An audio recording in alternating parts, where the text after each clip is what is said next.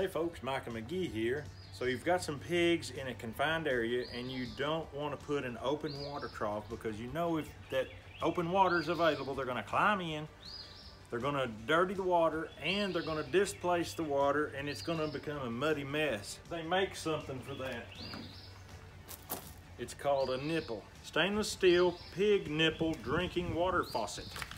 My neighbor also has pigs and he got these on Amazon, and he wouldn't tell me how much they cost because I was wanting to pay him for this.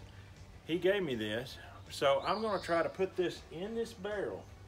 Now this barrel is a contained barrel. It's got those lids on the top, so I can't stick my hand down in there and thread a washer on the back or a nut on the back. So I'm going to try to do a direct threading of this directly into the barrel, threading the plastic. If that doesn't work, I can make the hole bigger and I can use this and put that in there, but I can't do it with this barrel unless I cut the top out a hole big enough to stick my hand down in. Now right here is a spot that stands out. I don't know if it's thicker, but it's not thinner. So I'm gonna try that spot and see if we can thread it directly in there. I've got myself a drill bit here. It is not the best bit for this job. It's a paddle bit, but I don't happen to have any other bit on hand, so I'm just gonna try it. I'm gonna drill it carefully and see what happens. Now the question is the hole too big? And I don't think the hole's too big. So we're gonna get us some Teflon tape, wrap it on there, see if it works. All right, when you wrap Teflon tape on threads, always wrap it clockwise. That way when you stick it in there and start screwing it in, you don't have an issue of it unwrapping while you're screwing it in. But I really don't think that's gonna leak. Now when they come up and push on that, they push up on it and water comes out. That's the principle behind this thing. I believe I'm gonna try to put another one in, because when one of them's drinking, other ones are gonna wanna drink, and if they can't, they're gonna push, fight, argue, and well, I've got 9 piglets, so what does that tell you?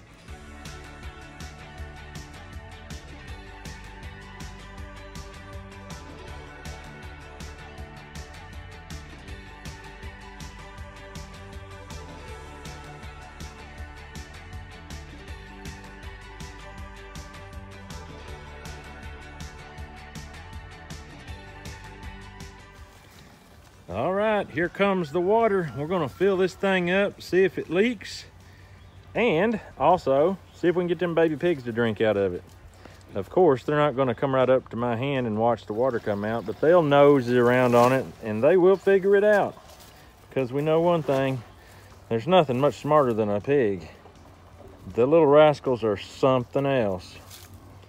And fortunately, right here under this tree, they got shade. Even though it is a very bright, warm day, we have lots of nice big trees all the way around this pen. And so they're comfortable.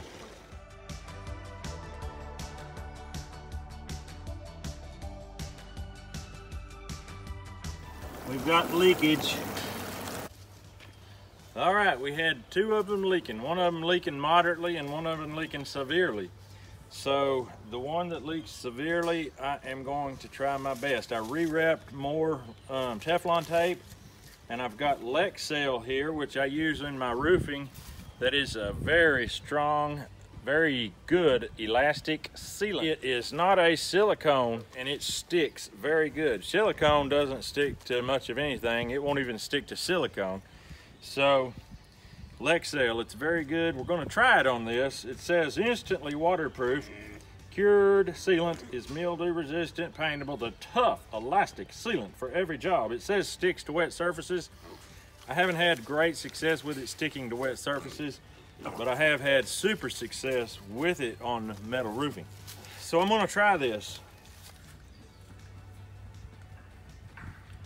What we do not want to do is get our caulk in that groove right there, because that is where the water comes through to feed the pigs.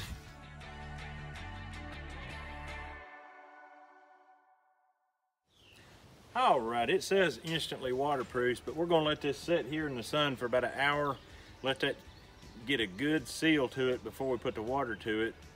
And we're gonna try it out and see if it works. Now, if it don't work on the worst one, but it works on the other two, I can always drill a bigger hole and put that connector that I showed you earlier in the video on that one. That is the reason why I did the self-tapping method first, because if one goes bad, then we always have that backup plan for one. So anyway, let's see how it goes here in a minute. All right, it's been well more than an hour. We've probably been 3 or 4 hours, and this sealant feels very well cured. So we're gonna get this back into the corner. I'm not seeing any leakage. We're gonna open this up. We're gonna fill it on up and see what happens.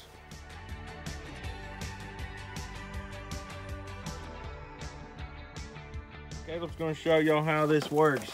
All right, don't do too much. When the pig pushes up on it, the water comes out. Now, it's yet to be seen, you know, if this is gonna cause a mud puddle or a mud hole or not, but it's working. They're not leaking. We've got them sealed. And so we're pretty excited about that. And the little piggies are rooting around here eating. They've been eating some grass that my daughter mowed and throwed in here. And so, long story short, that is how to install these pig nipple spigots. So at this point, we can put the lid back on and screw it on tight to keep the junk out, and that will keep our spigots from getting clogged up. All right, folks, this is how you can go about threading them things on. If you want to put them on that way, then you don't have to cut the top of your barrel out if you've got this type of barrel. So if you like this type of stuff, just subscribe to the channel and follow along, hit the like button, and we appreciate it. We're going to get on out of here. See you on the next video.